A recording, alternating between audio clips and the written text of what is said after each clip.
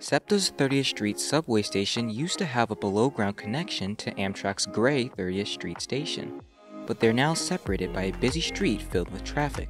It's less safe for commuters, and it's inconvenient. So it is kind of far to kind of bring your suitcase and everything, so it definitely would be easier and more accessible. Good news! The underground passage could soon come back.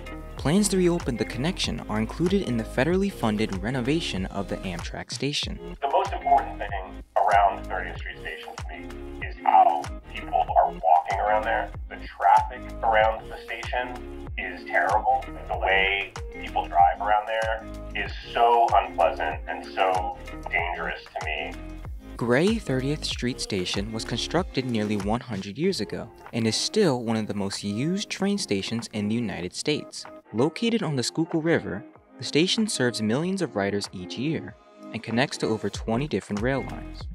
Across the street from Gray 30th Street Station is the entrance to the L, which helps connect the heart of the city to its outer neighborhoods, averaging more than 250,000 daily riders. Yet, there's no connection with AMTRAK.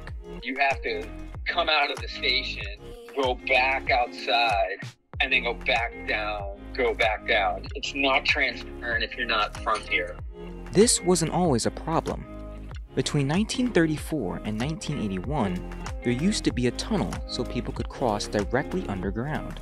For the convenience of rail passengers, the advantage is enormous. It was quite easy to exchange between the SEPTA lines and the AMTRAK and the SEPTA regional rail lines. In 1984, however, this underground passageway was shut down over concerns of fire, leaks, and safety. 39 years later, riders seem more concerned with the danger of crossing the traffic-ridden streets than the tunnel-related risk.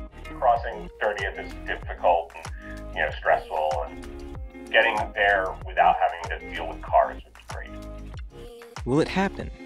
The timeline isn't yet clear, but Amtrak's renovation plan includes a stairwell leading directly to SEPTA's train and trolley platforms.